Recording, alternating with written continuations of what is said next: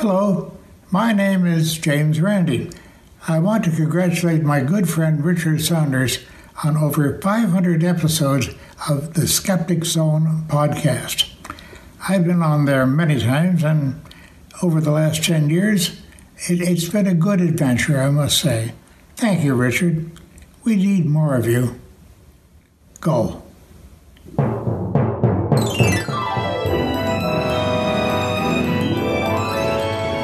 Welcome to the Skeptic Zone, the podcast from Australia for science and reason.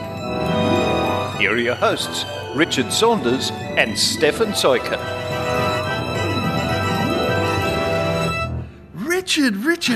Hey, Stefan. Welcome. Well, welcome back to me, actually. Welcome back to you. You're here all the time, but I'm here quite rarely these days, and it's great to be here. You're back on the Skeptic Zone, especially for this episode. Huh? Oh, I think there's a very, very special reason for being here tonight, and I think you might have to explain exactly why I'm here. What episode is it? 500. What? The 500th episode? Yeah. Oh my gosh. Yeah. That is unbelievable. I mean, just think, when we first started, like our language hadn't even evolved into modern English. Remember the first episode we did, the intro went something like, Sevel Sikal Elom Gedlan. Hey, Halford Sikal Elom Gedlan. Wait. How long ago?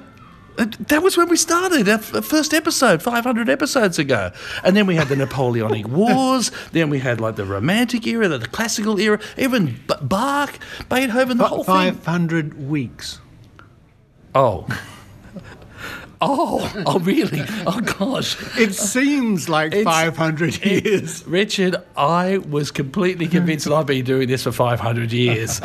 But 500 episodes, 500 weeks. Yeah. Oh, goodness gracious me.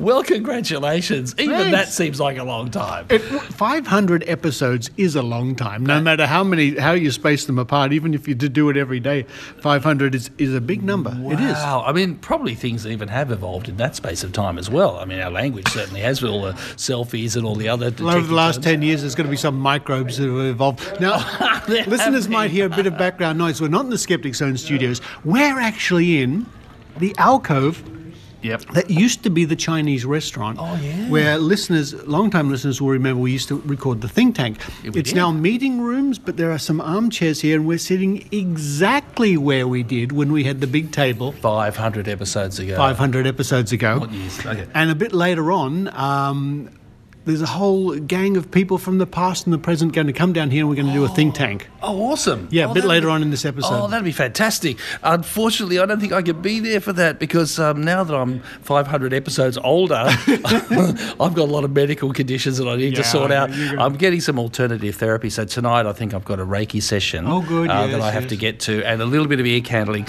But I will. Hopefully I'll be back for the outro. Oh, you'll be back for the outro. Of course you will. So what, mate? 500 I know. All the people that we've interviewed over the years, all the places the Skeptic Zone has been to, around all the the world. reports around the world, it's staggering. Yeah, I mean, it's an amazing achievement for you personally, because you've actually produced every single one of them. I sit there in the Skeptic Zone studios and drag the mouse over every There's episode. been no substitute producer but Richard Saunders, and just think of all really how far the movement has come in that time. Like in that, how many years? It's something like 10 odd years. 10 years, just maybe. about. Well, it's interesting because you and I were doing skeptical 18 podcasts years ago.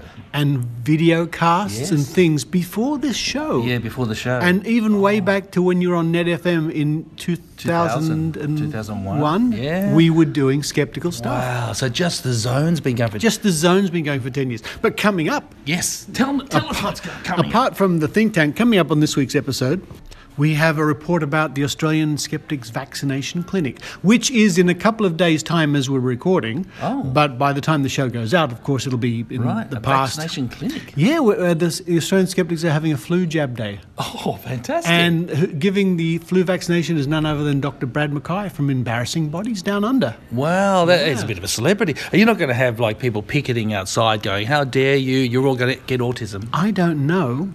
But it could. But it could. There's scuttlebutt. There might be some protesters there. Oh, really? We'll find out. We'll all find out.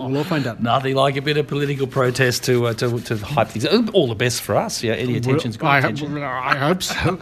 And also along the way in this week's episode, as you would have heard just at the beginning, a greeting from James Randi, which is really nice. Yes. Special greeting from him. But throughout the rest of this episode, it's going to be interspersed with greetings from people from all around the world, which is really nice. Celebratory greetings. Yes, celebratory greetings from celebrities. And congratulatory as well. Yeah, because 500 episodes, it's almost an eon in the skeptical movement. Yes. When you think about it. But you think of how much the digital media has taken over and allowed this kind of thinking and this kind of movement to promote itself. And it's actually, you've had some big wins over the last 500 episodes, haven't you?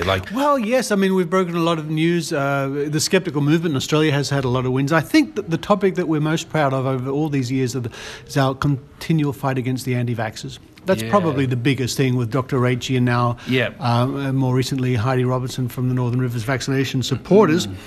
So, but too many highlights to remember. I guess we'll talk about it later as well. But the things like the homeopathy and pharmacies, that's been a high-profile one, and a lot of the pseudo-medical things that are quite rife in Australia. Still, we've had a hand in exposing. Oh, things have been changing dramatically since we did the first episode. Yeah, and listeners listeners might want to listen to the first episode. It's quite something. That's right. Well, actually, what I thought I would do is I'm going to listen to one episode every Christmas for the next 500 years. I think that'll be great. I wish you luck, mate. I wish you luck. So, and anything else coming up, or are we just going to get straight into it? That's it. I think, you know what, we're going to... You and I, we're going to run upstairs. Oh, yes. And join the others who are waiting up there. We're going to have some burgers and fries and chips and lollies and drinks and I don't know what. And the rest of us are going to come down here and continue with the think tank. But for now, everybody, welcome to show 500. 500! Unbelievable.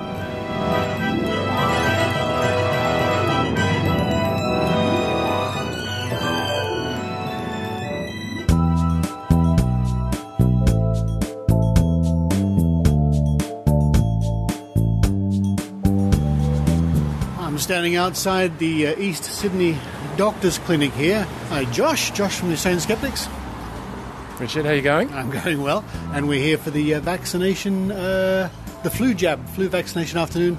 And I can see some more skeptics walking across. Look, they look like the Beatles, don't they? Just walking across this crosswalk over there. Like the cover of Abbey Road. Yeah. I mean, if the Beatles were mostly female. Yes. And here comes Trish and Lara from the committee, all ready to have their vaccinations. It's a wonderful, glorious, sunny day here in Sydney. It's really nice. As the buses go by and the cars go by. Hi, Lara. Hello, everybody. Here for your flu vaccination. Yes, absolutely. Excellent. And joining us too is Trish Hann. What a wonderful shirt you have, Trish. Oh, thanks. For those, nice tie. Oh, thank you. You like my tie? Yeah, I've got a medical tie on with syringes and pills and stethoscopes. But you've got skeleton hands. Yes. On your shirt. That looks that's quite a striking shirt. Oh, well, we're outside the clinic at the moment. Oh, I see Lara's hoeing into the... what are these? British. Vanilla flavoured... God save the Queen. French fancies. Oh, they Fondant look great. Fancies. I think I'll save one until after I get my flu vaccination. And, why don't we enter the clinic now? Shall we? We're not allowed to go in? Yes. Walking up the passageway here into the East Sydney Doctors. Round the corner. Into the waiting room we go. And I'm just passing Brad McKay, who's busily eating, so we won't disturb him at the moment. And it's Skeptic Zone reporter and president of the Australian Skeptics, Eran Segev. Hi, Eran. Hello, Richard. This is an interesting venture the Australian Skeptics are trying, and I think it's worthwhile. I'm going to get my flu jab anyway. Yeah, I was going to. I delayed it by a bit because the advice was to wait a little bit, and obviously it coincided quite well with our planned dates. Yeah, Tom, my son, is asthmatic, so he definitely gets it every year. So it's a good opportunity, and it's a good opportunity to send a message to the community that vaccines are a safe and healthy thing to do. I absolutely agree, and if we front up and show that we are actually here to get our flu vaccination. It shows that we put our money where our mouth is, so to speak. Yeah, well, we put our arms where our mouth is. And we're putting our lives in the hands of Dr. Brad. Hi, Dr. Brad. Hello, I'll have the adrenaline waiting in case there's an anaphylactic reaction, but I'm sure we'll be fine. I must congratulate you on your recent TV appearances on Stan Grant's show. Yes. Which is, for listeners who might not know, that's called... Matter of Fact. Thank you, Matt. I couldn't think of the name. But it's broadly an Indigenous affairs show. Am I correct in saying that? Or is it more broader than that? Stan Grant is an Indigenous reporter, so he's a journalist. But he does all sorts of issues. So we were talking previously with Richard Dawkins. He was on the show recently. Yes. So talking about rituals and how we don't need religion. So that was quite good. You shocked me. Richard Dawkins talking about that. I think it shocked Stan Grant. But yeah, he's still catching up with Richard Dawkins's you did a wonderful turn the other night speaking about homeopathy, and I thought you had all the facts at your fingertips. That you did your homework. Well, we were disappointed with the review, so the government decided not to act on their independent review on homeopathy and on the pharmaceutical industry, and they've just decided, we'll just leave it to the pharmacies, the pharmacists themselves to decide whether they stock homeopathy or not. So it's still fleecing people. It's taking their money. It's giving them magic pills that don't do anything. It's a bit of a disappointment. So we will see what happens. It's a long road. As far as homeopathy going, we are doing well by and large.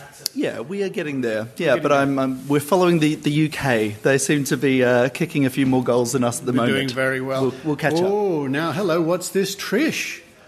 You've just brought out a red syringe. It looks. I also have interesting non-red syringes. I'm sure it's full of blood. Yes. What's plasma? Yeah. Yes. It does look like blood. Can you explain what's going on here? Well, as you can see, we have several muffins. Several? It's a table full of muffins, folks. Unless Chocolate I can't ones. do maths, which there is a very real possibility, there should be 40. Ooh. And there are 40 of these. Describe them, Richard. They're real syringes, folks. They're quite big ones, but they're filled with... strawberry and caramel. Not blood after all. Not blood after all. It looks fantastic. And the muffins, folks, I wish you could be here to look at the table of muffins. Oh, now, Trish has just stuck a syringe into a muffin.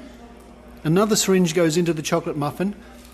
I've never seen anything like this, folks. I must take a photograph. Well, if nothing else, this is a creative day, I must say. So, thanks for coming along. We will get started with vaccinations very soon.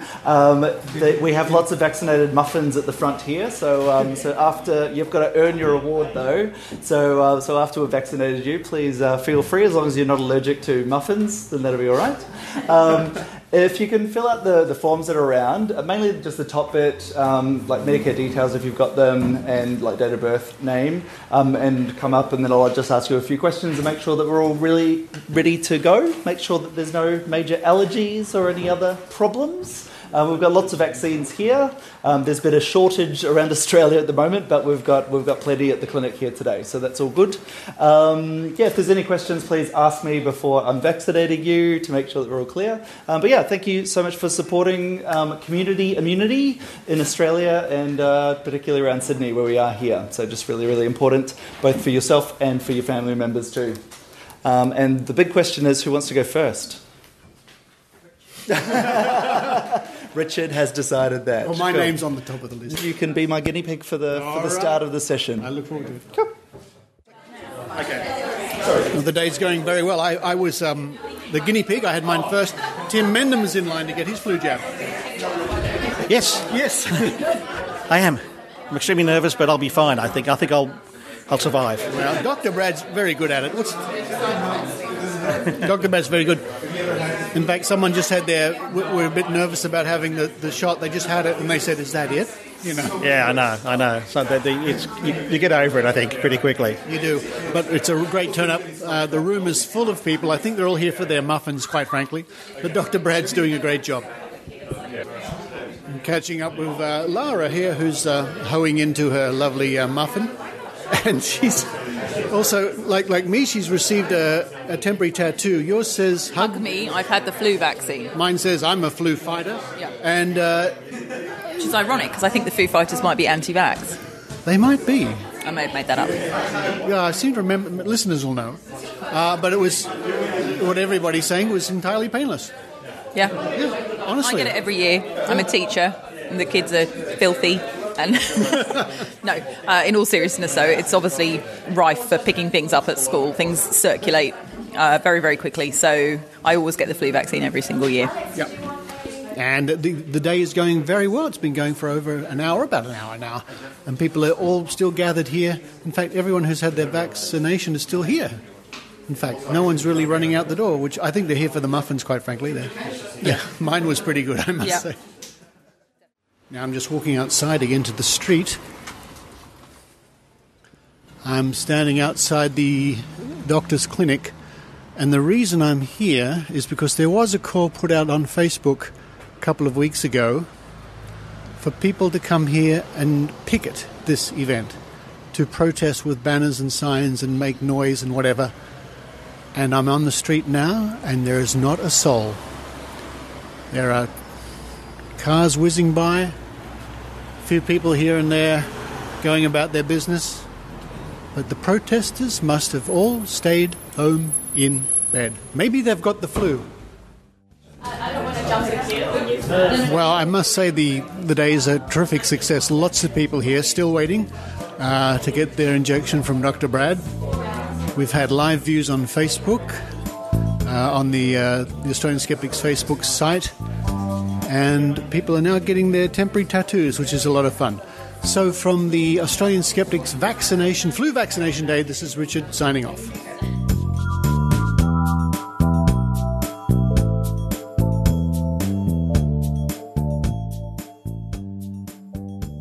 Hi, I'm Darren McKee, one of the hosts of The Reality Check. Each week, my co-host and I explore a range of controversies and curiosities using science and critical thinking. You can find us on iTunes, your favorite podcasting platform, and on Facebook by searching for The Reality Check, or by following us on Twitter at @TRC_podcast. Until then, keep an open mind, but not so open your brain falls out. Join us now for Drinking Skeptically in the Think Tank.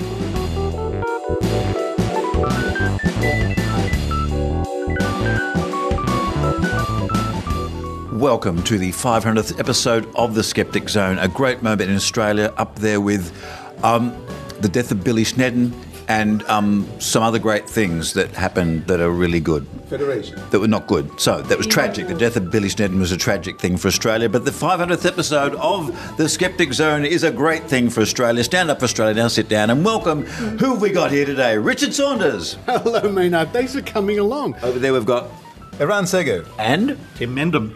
Amanda Rose. Triah Hann. Lara Benham. And you're going to set us off with some great topics here. We're going to tell some stories, are we? Let's talk about the time that your car didn't start. That was an exciting moment, wasn't it? Now, long-time listeners will remember that we used to do a segment called The Think Tank, where we'd come to our club at the end of the street and come downstairs to the Chinese restaurant, have a great Chinese food and then dinner, and then sit on these long tables as part of the restaurant. We're in exactly the same spot. However, this club has completely changed. It's all meeting rooms now. But we've got comfortable chairs. It's quite nice. Yeah, it looks a bit Game of Thrones-ish. That's exactly right. I think it's a catering school there now, oddly enough. Oh, look, I have an apology. Tim Ferguson, a written apology from Tim Ferguson. Tim Ferguson of Doug Anthony All-Stars. He wished to apologise for not being here, and he says that he does agree that the Earth is not flat, but he thinks the moon is flat because we only ever see one side. It could be two-dimensional. Aha, he said. The Earth is definitely flat, Maynard. I don't know what people are talking about. Now, there's something we can kick off the think tank with. This is incredible, everybody. In all the years that I've been doing the Skeptic Zone and we used to do the think tank, this topic never came up because we thought, why on Earth? Why on Earth? It never occurred to us. Now, Tim, you've been around a long time, the skeptical traps. Flat Earth, it's really taken off. It has, hasn't it? Why? What's going on? I don't know, actually. Perhaps it's just nice and even. It's just, it's a simple thing to understand, right? A flat Earth, like a pancake, and people can appreciate that like they appreciate pancakes. I think it really started in the US with some prominent sports people. Like there was started with a basketball star who said something, and then no, that was a bit late to the party. I'd look up the work of Mark Sargent online. He's been one of the main promoters of this with videos and things like that. He did a 7-part series. Anyone seen any of his videos? Yeah, tough crowd for that. It's kind of interesting. And Ono, Ross and Carey did an interview with Mark Sargent, so have a look at that. You may get a bit of background. But I don't think Mark Sargent alone. Yeah, no. I think he was also interviewed by Marsh on Be Reasonable. Be Reasonable, yeah. On Be Very Reasonable in the case of Marsh. That's one of the 7 episodes he's done. Be Too Reasonable. The thing is, Sargent by himself would in no way make it so popular. I think he just had a celebrity pick up on it and make it a lot more popular today than it's been in decades. But it's not just popular. It's they have conventions, and they just had one in the UK, and even here in Australia, there's been. They tried to get one together. They tried, yes, yeah, they did. Fell flat. But they have got fans all around the globe. I haven't really looked into it, but it's always been my impression that it was kind of an irony thing. Like, is it like a really people genuinely emotionally committed to the idea, or is it like an internet troll? From what I gather, there's the Christian angle as well that go back to the firmament above. And then there's also the people who don't trust in what they're being told. And it's kind of like they've been looking for the grand unification conspiracy theory of them all, and this would be it. Because if the Earth was indeed flat, it explains all the other ones. Does it? Yeah, because that's the first thing they're hiding, so it's conspiracies all the way down, that sort of thing, yeah. Speaking of Spaceman, I just noticed what Trish is wearing. Oh. Trish, would you like to tell our listeners? It's my, it's the Australian Research into Space Exploration T-shirt. Or arse. I don't know what's funny about that, Richard. You have a lot of contact with school kids. Do they have anything about the flat Earth thing? Do they try that one? She's a teacher first. Yes, that's a good point. I hadn't even got that far. You didn't want to reveal that. Well, as a school teacher, do your students go, "Hey, Earth's flat, shut up"? Sort of. So I've got a Year 12 group at the moment who a lot of our conversations are centred around flat Earth, round Earth. They find a lot of memes and send them to me. To be honest, the physics that they have to understand to be able to explain why the Earth is not flat and in fact is a sphere is entirely relevant to our course. So it seems like a complete joke, but they're actually learning stuff. Now, Maynard, I had a listener write in saying he had an idea for the 500th episode. He said, don't do any more. No, that was another listener. He said, why don't we look at some of the topics that were in the very first think tank? And I just listened to that today, and that was with Dr. Raichi and our reporter Michael Wallahan at the time. And the topics we covered 10 years ago, almost in this very spot, were the Lithgow Panther, Yowies, UFOs and Bunyips, Robbie Williams looking for aliens. Do you remember that? Yes. He proper nutso. And ghosts. You remember that? Yeah. I wasn't a fan. Now, of course, that job's been taken over by the guy from Blink-182. Has it? Okay. Oh, and Jim Core. Another topic, Pink and Scientology. I don't know if that ever went anywhere or not. Halfway through the recording of the session, and I don't think it's going to happen tonight, a nice young lady came up to us and gave us all free beers because the club were running a promotion. Yes, I know, right? That's all recorded. We should, yeah. Pan Pharmaceuticals. Remember 10 years ago the story? Pan Pharmaceuticals. Yeah. That was a wonderful experience, actually. That was where they hadn't quite checked the ingredients properly, and some tablets were coming out 100% and some 10%. Right, yeah. There was a lot of disparity. There was actually also a lot of floor sweepings, apparently, being put back into the mix. Yes, but they were raided.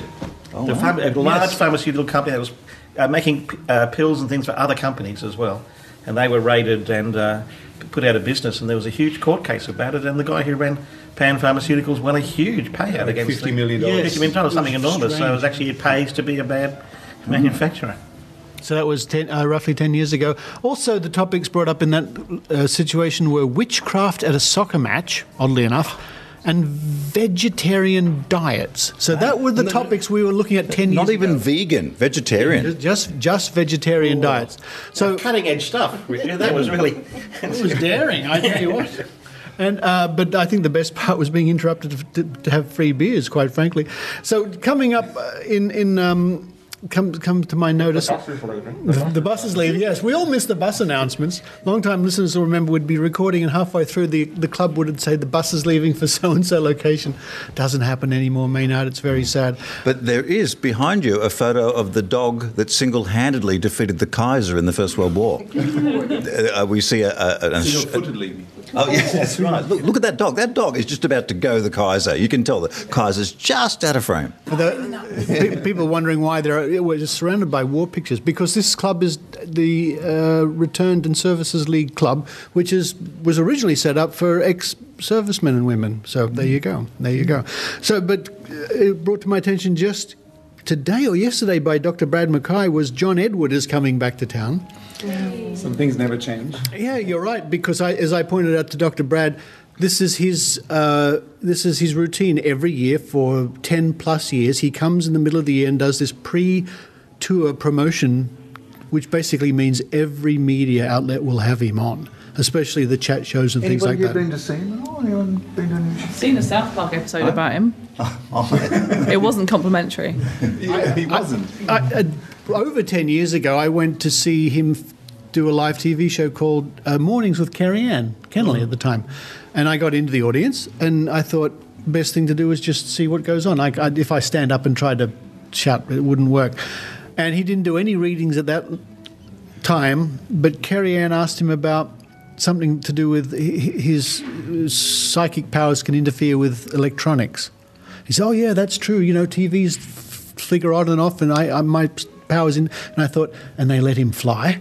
but it was that being in the audience after the show was over and he went away, and I was chatting to Carrie Ann Kennelly, the host of the show, and I said, look, I'm from the Skeptics, and we're pretty sure we know what's going on.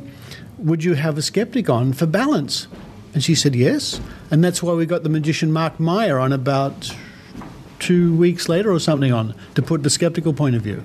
So that worked out in the end. And again, if I would have stood up and said during a live taping of the show, I'd made a fool out of myself. It happens anyway, Maynard. But I think that was the best outcome. Mm. Yeah. Well, has anyone ever been to like that? I mean, not Mark, John Edwards, but anyone else? Have anyone had a chance to see one do a massive cold reading, which is what they turn into, don't they? Yeah, I used to see. We used to have a fellow who challenged us a long time ago named Cliff Dorian. He was channeling an ancient spirit or something, putting on a slightly different voice. Not very good. But his shtick was that he would dribble at the same time. But he would go read people, and he read some of the skeptics were there, and he sort of contacted our dead relatives, half of whom weren't, but never mind. So that was quite fun, actually. And he then challenged us to $100,000, and he offered his own $100,000. Yeah, and he supposedly brought it on and showed it on TV. And it was quite interesting. Barry Williams was there with him, actually. Was he bald, or was this another guy I'm thinking about? Beard, though. Yeah, I think it was balding. Yeah. Bald and a beard. Okay. James Randi. I saw a female reader, but it was not even cold reading. It was just basic mentalism tricks. Even she was so terrible that even at the time, now I know a lot more about how these things are done. At the time, I didn't, and he was still very transparent that what she was doing were tricks. He was really quite bad. Just trying to remember what her name was. Yeah, the only one I've seen was in the studio audience of Richard's television show when he was judging the psychics. Yes. And they weren't very good either. Yes, because you ended up doing 2 seasons of the show. What was it called? The One, was it? Yeah, 2 seasons. There's a lot of things that ended up on the editing room floor. There was a second season called The Two. I've been called worse. What we'll do now is we'll take a quick break, and we'll play some of the very kind and wonderful greetings and well-wishing messages of well-wishing West. Yes. I can't. I need another drink, and I've only been drinking water and stuff. We're going to play some greetings from around the world. Congratulations, Skeptic Zone! We here at Squaring the Strange wish you hearty congratulations on your milestone 500th episode. Richard Saunders has now entered epic territory as a podcasting legend. Hey, we love legends. We should do a whole show on Richard. So from me, Pasquale Romero, and Ben Radford, and Celestia Ward, all of us here in Strange Studios in the southwest deserts of New Mexico, kind of like the outback of the United States, wish you a fantastic 500th and many more. Yay! Congratulations!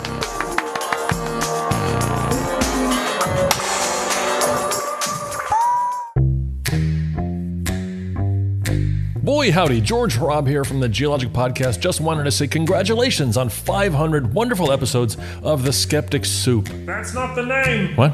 That's not the name. Oh, sorry. 500 episodes of The Skeptic Place. Nuh-uh. No, the Skeptic Party guys? Nope. The Skeptic thing? Not even close. Something... Bone something? Closer. Skeptic Bone. That's it. The Skeptic Bone. No. The Skeptic Vegemite Party and Dingo Fiesta? Yeah, that's it. Perfect. Let me start again. Boy, howdy. George Hrab here. Just wanted to say congratulations on 500 wonderful episodes of the Skeptic Vegemite Party and Dingo Fiesta. Richard, you've really come quite a long way from those very first episodes where you were accidentally recording into your toaster. Do they say toaster in Australia? No. What do they say? Ready flame box. Really? I don't know. Oh. Skeptic Zone. What? Skeptic Zone. That's it. What was I thinking? Anyway, congratulations to everyone involved in producing all of the consistently wonderful content that makes up each and every one of the 500 episodes of The Skeptic Zone. I don't think that's it. Huzzah and pip pip to you, Richard, and to all of your amazing cohorts. Except Maynard. He knows why. I'm just kidding. I know now that could have happened to anyone's llama. Regardless, here's to the next 500. Yay!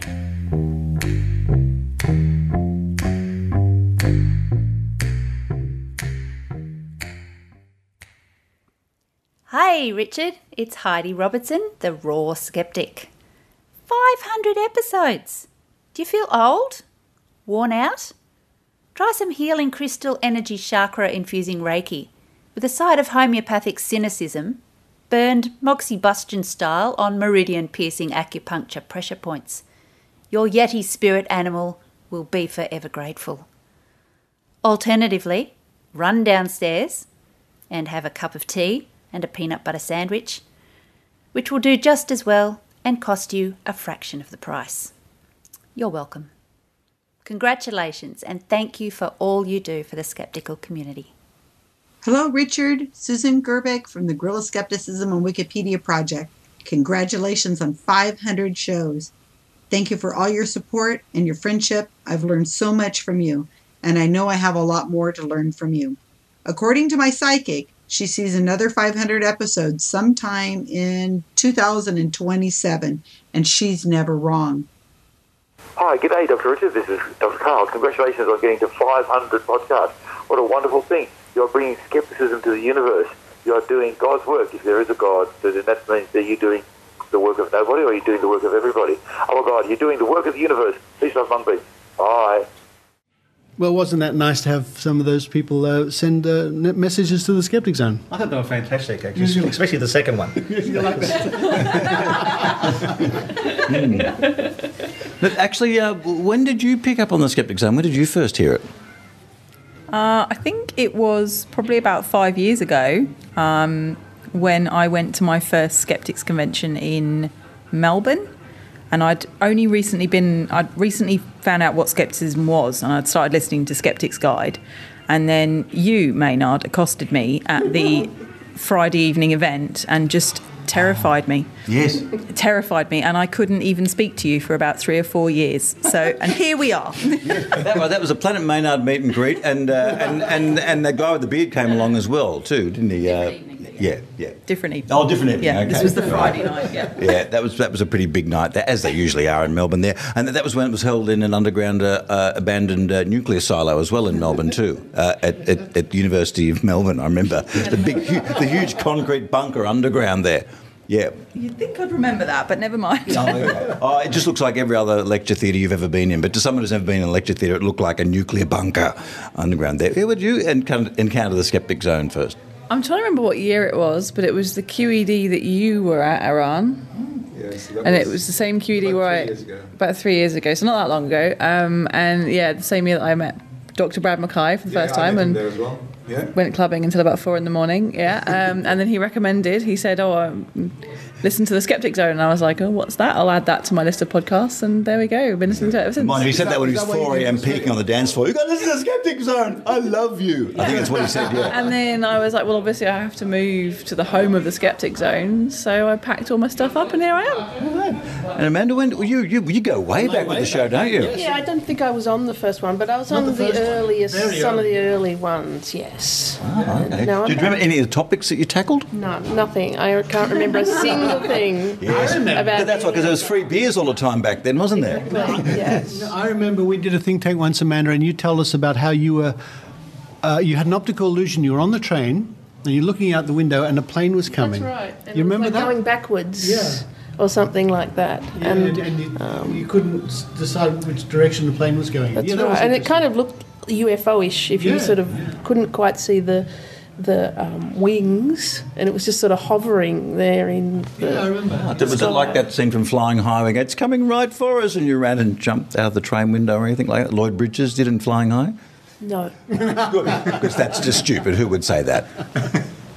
All right, we might take another quick break again and listen to some more greetings from around the world. See which ones you can see are under coercion when you have a listen to it or not. Hey, this goes out to Richard Saunders and all of our friends in the Australian Skeptics. Hey, Richard, congratulations on reaching the Skeptic Zone episode 500. Nice. Woo! Congratulations, Richard. Amazing. Way to go, guys. Well done, my friend. Keep it up. 500 more. Yeah, Richard, we all know how much work and dedication it takes to put out that kind of output for that long. So really, well done, my friend. Yeah, we love you, brother. Keep up the great work. Richard, I want to congratulate you on the 500th episode of the Skeptic Zone. But I can't do it without putting things in a bit of context. When you invited me to join the Australian Skeptics Committee in 2003, you were already an old hand. You were president of Australian Skeptics Inc. at the time, you had recently finished creating the Great Skeptic CD, and you were about to start Sydney Skeptics in the Pub, which is still, all these years later, still going strong. While the podcast was just a twinkle in your eye at that time, you had already produced skeptical video and audio content of somewhat similar nature. Yet even with all that in mind, the Skeptic Zone must be considered a special achievement. Doing anything for 500 consecutive weeks is incredible. Personally, I'd probably expect a ticker tape parade for taking the garbage out 500 weeks in a row. Yet, through thick and thin, happiness and adversity, you have persisted. You've also given a voice to others, who you call reporters. Dr. H.E., Heidi, Mandy, Joe and Joe, and of course the one and only Maynard, and many others. Being one of those voices, I truly appreciate having a platform that allows me to contribute occasionally, and I most certainly appreciate the fact that you keep it going. So, Richard, congratulations on the amazing milestone, and all the best for the next 500. Hello, Richard. Congratulations on episode 500. This is Cassandra. You guys know me as Dr. Cassandra Perryman of the Cast Files and president of Brisbane Skeptics Society. I'd like to say that when I was a kid, Richard was a personal hero of mine, not because for his skepticism, but because of his origami. So I love to say that origami led me to skepticism, and it was Richard who, led me to both. So thank you and congratulations again on episode 500. 500 episodes of the Skeptic Zone. I don't believe it. Well done, Richard. Looking forward to the next 500 of busting woo across Australia and around the world. Hi, Richard. Hi, Richard. Hey, Richard. We hear that you're coming up on your 500th episode. Woo! And here is for another 500. Yeah. Woo. So we would like to congratulate you on doing so many. We do know at the ESP that is a hell of a lot of work. It's a lot of work. And it's something, we've been listening, all of us, to the Skeptic Zone for ages. And I think it's almost now 10 years. What? You inspired us so much. You are one of the reasons why we started this in the first place. Thank you very much for doing it. You're amazing. Keep doing what you do. And this was from all of us at the ESP. The real ESP experience. Goodbye. Bye, Richard. Paka paka. I don't know how you can believe. We now rejoin the think tank, also known as the drunk tank, already in progress. And a shocking piece of news that the first episode could have been wrong of the Skeptic Zone.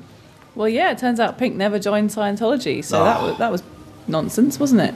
Well, I think it was just at the time there was a report of it, so it was very new, so we weren't sure what was happening. But I'm glad she didn't. She got dumped, and apparently they thought she became a Scientologist, but no, she's not that stupid. So, 10 years later, we find these things out. Truth will out. Wait, so that was wrong. Now, what about the Penrith? But surely the Penrith Panther really was. Oh, yeah. I caught one the other week. It's in my backyard. Look, I actually did a story on a big cat sighting in the Upper Hunter. You did? A fellow came forward called Lee Harvey. So if you look up Lee Harvey, ABC Newcastle or ABC Upper Hunter, there'll be an audio interview with him, and he's claiming he saw one around the Muswellbrook area. Now, there's never been any large cat sightings in that area. It's not actually linked particularly well with where you could walk up there in a corridor, even if there was one. So I was a bit sceptical, shall we say, of the whole thing, and I actually rang the local councils, and all of them said they've never had alien big cats, as they're called in the UK, sightings in the Upper Hunter. It just doesn't happen there all that often. Was he the one who saw there was some cubs or this cat was coming up over a hill or something? There was a shed of some sort. Yeah, there was a shed involved. I don't know if he saw any more than one, but I did quiz him. I'm saying, are you sure? And so have a look at Lee Harvey, ABC Upper Hunter Maynard, and you'll see the cat thing. Yeah. We actually did also publish that in the Skeptic magazine. Oh, right. Now, is that searchable and findable? It is absolutely searchable. It's the same issue as we talk about some yowies and that sort of stuff, or big cats in various places, actually. So, yeah, that's a bit of a big cat issue. Actually, so yeah, look it up in the. Okay. Oh, that was good. That sounded real to me. Yeah. And now, getting back to the world of the paranormal, we never stray far from that. Just letting Sydney listeners know especially that Paracon, Australia's paranormal convention, will be at the Manly Quarantine Station this year, June the 16th and the 17th, with special guest Sharon Hill. Skeptical Sharon Hill. I won't be there, unfortunately. I'll be in the United States. But hopefully, Maynard, you might be... I'm hoping to attend, so if you see me there and you've got something to say of a sceptical or non-sceptical nature, I'll certainly want to hear all about it. And I'll be interested to see how Sharon's show goes over. Yeah, so if you want to go along, folks, look, I always say this, it's worthwhile for skeptics to go to Mind, Body, Wallet. It's worthwhile to go to paranormal conventions, sit in the audience and learn. It's really worthwhile. Don't you? You've been to a few with me. Yeah, look, I went to a couple of Mind, Body Wallets with you. The one we did for Dirty Disbelievers 9, where you got called the C word, and it wasn't clever. By some guy who was doing something with power bands or something. Yes. That could have got potentially rough. In fact, has there ever got any hoppo bumpo going on in the world of skepticism? Everyone been put in a headlock? What happened? Oh, well, so a few years back I went along to a Sully Morgan, the psychic show. Yeah, right. And I had a hidden camera. Someone else had a hidden camera, and we actually filmed a skeptic who was leafleting outside, telling people what to look for in cold reading, and he got chased into the road by Sully Morgan's husband and threatened his life. So yeah, they're not all lovely and airy fairy. Oh, there's some very savoury language, some very Northern England language coming out there. Well, absolutely, I was so offended. That was the husband that she wasn't supposed to be working with anymore. That was the husband that was distanced from her enterprise entirely. Yeah, funny you should say that. And someone was asking for a video of actually him at one of her presentations, actually, just to prove that it wasn't quite as it was portrayed. But actually, the UK skeptics do that kind of thing where they go along and expose people. Would the Australian skeptics do that? I know you're considered the rock stars of the skeptics, as someone said the other yeah. There's, well, yes and no. The thing about the UK, the different laws, we can't have hidden cameras and hidden microphones here. You can't record somebody or video them without their permission. Oh, yeah. I've made a lot of hay out of that. It wasn't so long ago you could. And in fact, one of the previous committee members of the Australian Skeptics here in New South Wales, Alinda, who now lives in the UK, years ago, A Current Affair or Today Tonight, I can't remember, one of these tabloid shows, hooked her up with a hidden camera, and she went to have her boobs expanded using hypnosis. Sure. And the lady said that she could hypnotize Alinda's stem cells to make her bust size bigger. So that was an undercover report. Oh. Wow. That's a hell of a claim. Yes. And it didn't work, apparently. So she tells us. Well, is there an area of new woo that's come up that and no one really expected? We're obviously talking about the flat Earth. That's a return of an oldie but a goodie. Is there anyone that's come up that's new? You've gone, well, I didn't think I know. We go. Well, there's always new health claims that are always absolutely shocking. But they usually have a basis in something which does work. So, you have your high-dose vitamin C, which has been proven to be useful for things like sepsis. Not much good for HIV, though. Not much good for chronic Lyme, which isn't a thing. So there's things like that which are coming around all the time. So, yeah, there's always new medical... Yeah, so what they do very often is, so when you hear a new claim, usually it is based on an old claim, just revamped a little bit, or it's based on something that is actually scientific by using the same words. But that's just the words, not anything else. It just, sounds like it's the same, but in reality it means something completely different, and in fact usually doesn't mean anything. What's new are the customers, because new generations of customers come along. And I just had a thought that we were chatting before over lots of chips and dinners and things, and Amanda told us that she's been working for a show we all admire called The Checkout. Now that must have been interesting, because they do tackle a lot of wool, maybe wool too, woo, especially homeopathy. They're quite they make some quite strong, funny comments on. Yeah, you also got the advantage of a fully fledged legal department to check stuff for you too. Right. Does that delay things going to air very often? No, most of it gets very much checked in the research phase, so hopefully what we come up with behind the scenes is not actionable, but of course it does go through the ABC legal, and occasionally they do request sort of wording changes, or can you back up this, what's your evidence for this, and we can go back and say, well, bang, bang, bang, bang, bang, and they go, okay, that's fine, we're not going to get sued. But sometimes the show has been sued, although those haven't been successful, and they're more sort of publicity stunts. The company gets the publicity to say, well, we sued, and then they drop the suit. But in the meantime, they got all the media to say that they sued. But Julian and Craig made quite a lot of noise around Swiss dropping their claim. So it's not one-sided. Oh no, it's absolutely not one-sided. Yeah. But perhaps the people that Swiss is targeting aren't also really following what the checkout does. They're only getting the one media release. Also, a bit with the checkout too, it kind of writes itself in that you open the paper and see what's going on. You go, oh yeah, that's kind of an obvious thing. Yeah, and a lot of the ideas come from the viewers. So tip off at thecheckout.tv. Yeah. Send in your ideas and might get to air. Actually, what's been the favourite one you've done, favourite segment you've worked on so far? For me, as a researcher, I think it was the MSG segment that we did this year. That was just really fascinating for me to research. It was quite a different sort of thing. So I was going back through the New York Times archives to 1968 when the first idea about MSG causing physical effects came up, and plotting exactly how, from one sort of speculative letter in a medical journal, how and why this sort of myth kind of grew about MSG being really harmful. So I think that's probably my favourite, and they're all on YouTube, so you can go to the checkout and catch up. And in fact, who's a big fan? Michael Marshall from the UK, huge fan of the checkout. I post some clips occasionally of homeopathy or whatever, and he writes back to me. He said, "Now I've last 20 hours I've been watching nothing but the checkout." Yeah, so that's quite good. Marsh was the host of the panel that we had in the 2014 convention, which included the checkout, of course, and the ACCC and Choice. So he actually was the moderator of that panel. So he's in preparation. He did a lot of watching of the checkout. Yes, I think that's when he became a real fan. Yeah, no. Look, and shock, Michael Marshall here does not care for Doctor Who or Breaking Bad. Oh, my God. I know. I'm shocked. You think between those two you'd get something, wouldn't you? But no. Yeah. I'm horrified to hear that, actually. I'll wipe him from my address book now. He is a big fan of David Icke, though. Oh, yes. He sat through, 17 hours of it or something like that? But it was kind of annoying because he had more people than QED, didn't he, or something? Oh, yeah, well, David Icke knows how to get the audiences in. Everyone likes his tracksuits. Oh, right. Can I want to ask questions? Like, this has been about 10 years. I'm just wondering, 10 years ago, we talked about the Penrith Panther here. What would have been the prominent woo in the UK? You were both there at the time.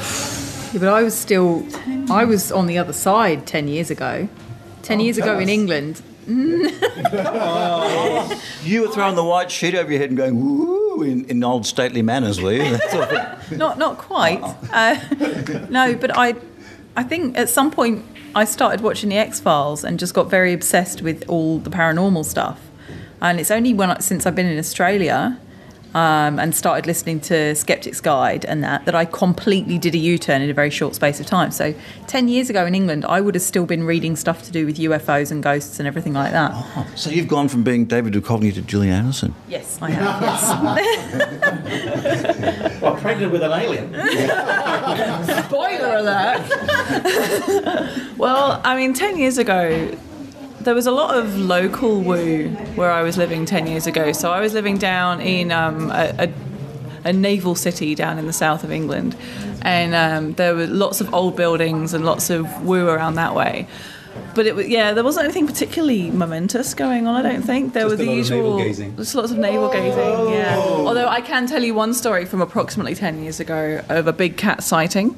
It was by the side of a big motorway near where I used to drive past for work, and this big cat was seen lying in the grass. So, of course, immediately what they do is they get someone from our local zoo to come out with a helicopter. And as the helicopter comes down over the big cat, it then tumbles down the hill because it's actually a giant stuffed toy that was from a local toy shop. So that's the only big cat sighting that I can say I've ever seen about. I think it's an interesting thing, actually, when you look back at the skeptics and how most people way back when did start off sort of believing something, actually. It's often a thing. My thing was Bermuda Triangle. Way back when, and I think Von Daniken appears all the time, actually. I've spoken to so many skeptics who say way back when they used to sort of find Von Daniken. And of course he's back with Ancient Aliens and Thetharkus with his hair. They're great. And look, they've done 10 seasons of that show. Something like that. I mean, they're probably bigger than Mythbusters in many ways. Yeah, because they've done many, and their productions are probably cheaper to make. They've probably made more money than Mythbusters. What show are we talking about? Ancient Aliens is probably a better money-making proposition than Mythbusters, I'd say, yeah. And that's something that's happened too. Of course, Mythbusters has come and gone in 10 years. Yes, you're right. Things have come and gone since we've been doing the Skeptic Zone. It was probably on air before. My sanity, for a start. Yeah, Mythbusters was probably on air before 10 years ago, but it's certainly gone now. Yeah, it was. It was on before, but it's still going. You're right. Different hosts. Yes. There's not many skeptical programs, though, are there, really, unfortunately? But the thing is, it's a foregone conclusion. That's Steve Novellis spoke about this, how, every time he or others try to pitch to producers a skeptical show, they discuss how we'll do the investigation and all of that, and they say, okay, but at the end you will leave the possibility of ghosts or alien or whatever. You leave it open, right? And say, well, whatever conclusion we reach. And the producers don't want to hear of it because it's not, it's not that interesting they see it as not that interesting to the audience. Well, there was a Cosmos back with Tyson Hall. He's coming back for it, yes. He is. Yeah. Cosmos, that got up again. Yeah. But there's another series with Neil deGrasse Tyson, yes. They're making another series. They're also making In Search of again. No. Yes. Don't you know they're making with the guy who plays the Spock in the new Star Trek. Are they bringing him for the new season? Zachary Levy. Barry Quint. Yeah. Your thing. Yeah. Who's Bob, Zachary Quinto. Yeah. Yes, you see, he's sort of the one who played Spock in the Star Trek movies. In Search Of. They're going to reboot In Search Of, and I got a feeling that it's going to be more Ancient Aliens than Mythbusters. He said it was going to be very scientific. Actually, he said they were going to take a very sceptical approach to these things, and then find that it goes to real. That's what he said. Yes, I know. Good way to kill off a program straight away. If listeners haven't seen In Search Of, most of it's on YouTube. Please watch the Bigfoot one. It's hilarious. I saw one episode, and I couldn't. I just like that. That was it. Like, I used to watch it every Sunday. It was fantastic, you know. Yeah. Was it big in UK too? No, it sounds like it's something I need to check out. Oh, In Search Of, with Leonard Nimoy. Yeah, great stuff. It had all the drama of My Kitchen Rules without the science. Or an oven. Or discipline. And also, if you've got a chance, check out the actual follow-up movie to Chariots of the Gods, was done by William Shatner. He did one about ancient gods or something like that, and he's walking around in it, and he's a bit of a skeptic these days, so he must have been on pills back then, and frankly, who can blame him? Who can blame him? You've seen his toupee? Many times. And so, are you a bit annoyed the whole ancient alien thing's come back again? Because when you would have gotten involved in the skeptic movement back then, and 10 years ago, the ancient alien things wasn't a go at all, was it? No, I don't remember hearing about it 10 years ago. 20 years ago, but not 10 years ago. I think the thing you realise is they're all cyclical. You know, they come and they go.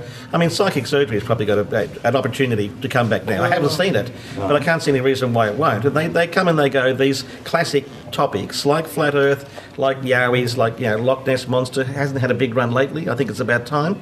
UFOs, they come and go a bit, and I think all of these things are very cyclical. People get bored with the latest one and they go back to, sort of classic Coke version of woo, and they just pick it up. So, I think it's fun. Well, one of the criticisms I often hear aimed at skeptics is that, you pick on consumer fraud and that sort of thing. Why don't you go for the big ones like Islam, the Catholic Church and stuff like that?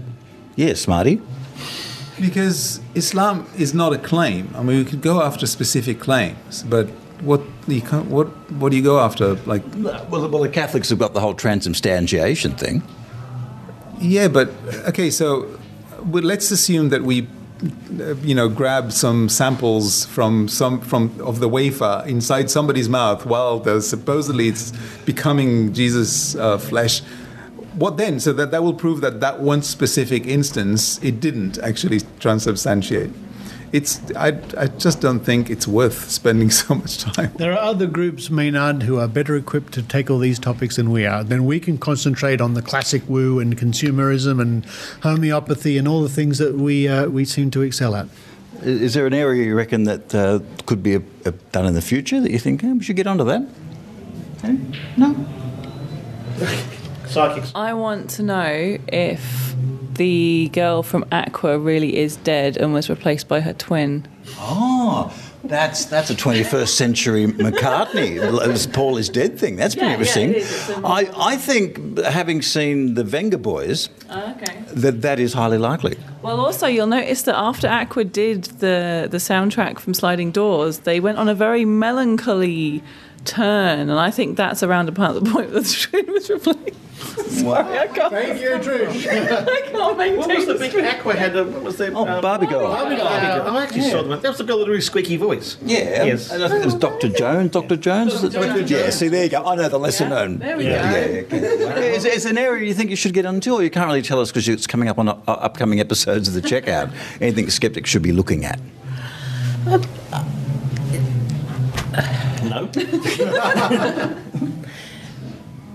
No. There you go. Now, Well, it was a considered no. It's just not like me. I go, no, and I've got no idea what I'm saying. Look at the dog. Look at the dog, yeah. What I think we'll do is we'll play the last of the messages we've had from around the world, and we'll come back to wrap up the think tank. And see how many of these were recorded in a small concrete building deep underground.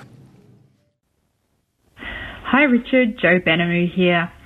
Nearly 10 years ago, I appeared on The Zone as a reporter discussing a letter on homeopathy in the London Journal of Medicine from 1851. Suffice to say, I think this told us that there'll be a need for skeptical activists long into the future, and thus I see the Skeptic Zone reaching 5,000 episodes one day. I miss doing the think tank with you, Dr. Rachie and Eran, which were always a scream. Thank you for providing a wonderful skeptical podcast, and congratulations on reaching this little milestone of longevity. Richard Saunders. Jeez, we've been doing this for a long time, haven't we? I know Skepticality hasn't been going as often as it used to. That'll change soon. So I'm not going to catch up to you anytime soon, but I can't wait to see you again. I have to have you come back to DragonCon. When the first time you came, I think you were Skeptic Tank still, and then the next time you came, you were Skeptic Zone. So, congrats on all the shows. Many more to come. See you soon, Richard.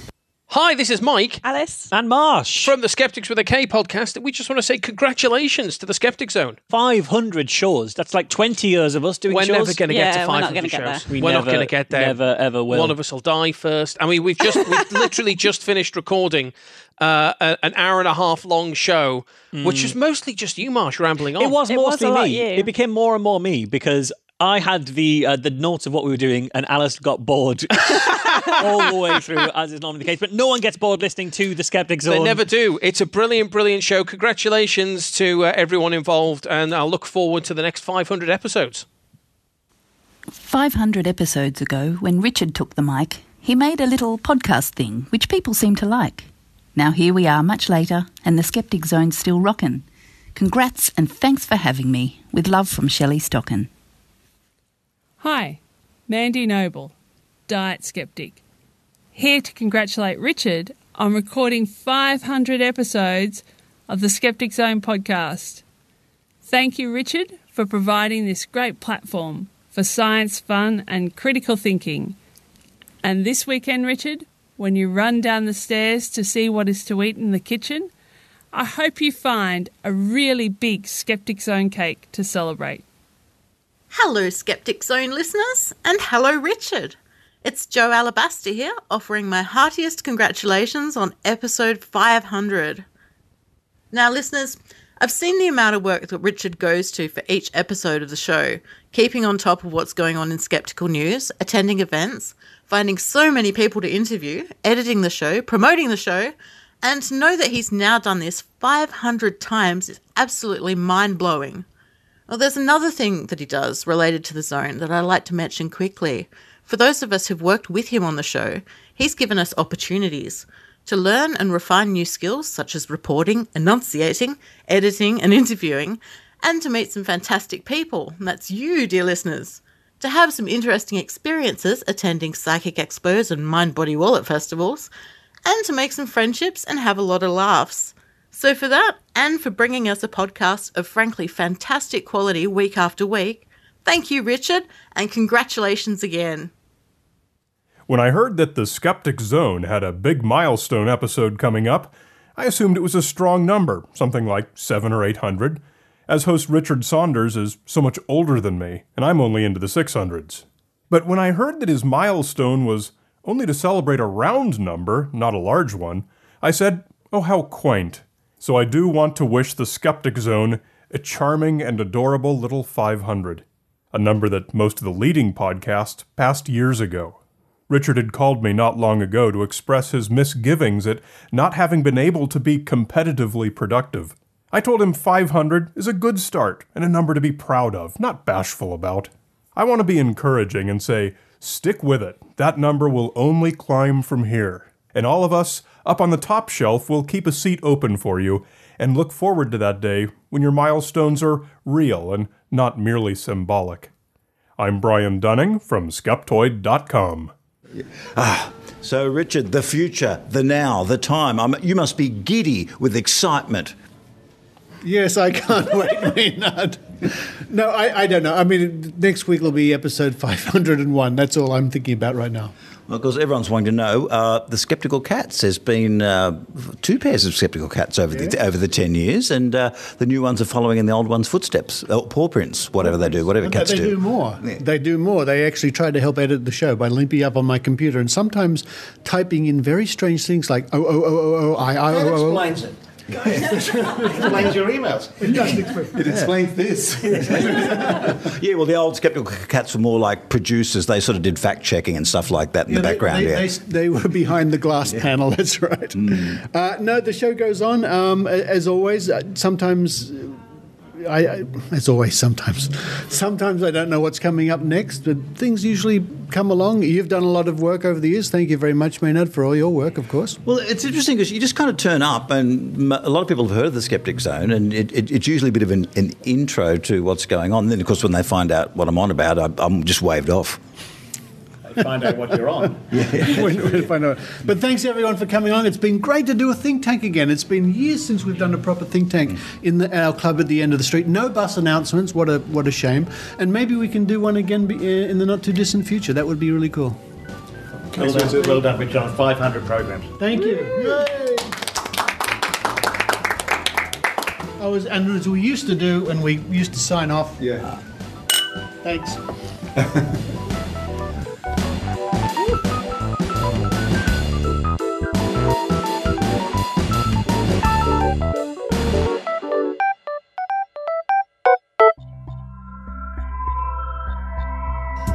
Hi, this is Dr. Pamela Gay from Astronomy Cast.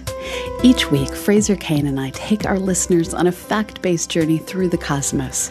With our weekly podcast, we explain not just what we know, but how we know what we know about this universe that we share. Check us out at astronomycast.com and look for us in iTunes, Google Play, and wherever you download podcasts. See you online.